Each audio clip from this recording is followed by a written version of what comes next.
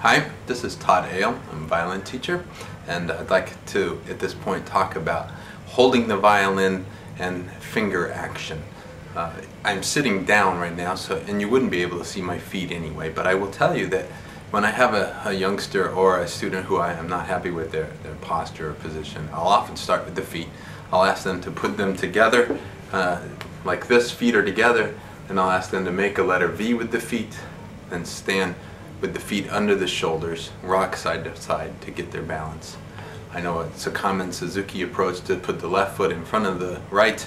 I studied once with a fellow named Craig Timmerman, fine Suzuki teacher, but he said to me, I've never seen a great artist do that, and I think he's correct. I am more comfortable myself with my feet under my shoulders, and that's what I teach. You can do it however you like. Just know that if you look at most of the great artists, they typically have their feet under their shoulders.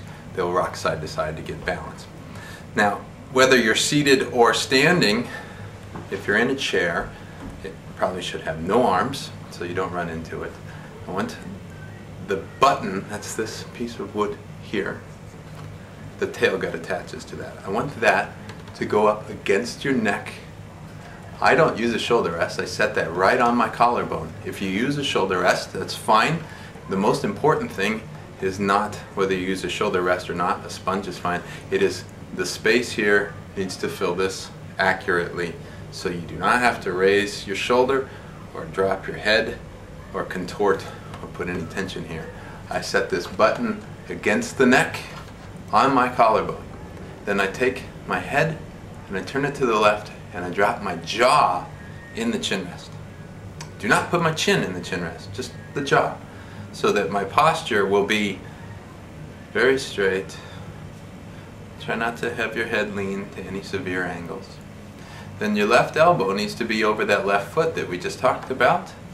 Okay? And the scroll is going in the same direction as your left foot.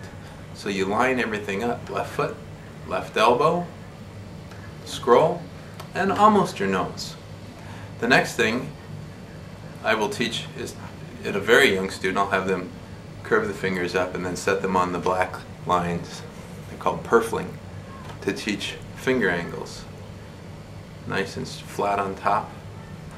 Okay, after that, I'll have them make a letter V with their thumb and their first finger. See the letter V? Not too wide, not too narrow. Turn it around. And that will just come up to the instrument and support it. You should be able to slide your hand. Some teachers will actually ask you to rotate your thumb to the side instead of being here. I actually feel a shelf. There's a bone that you can push on right there. I feel that as a shelf. If you notice, my thumb actually extends backwards. It makes this easier.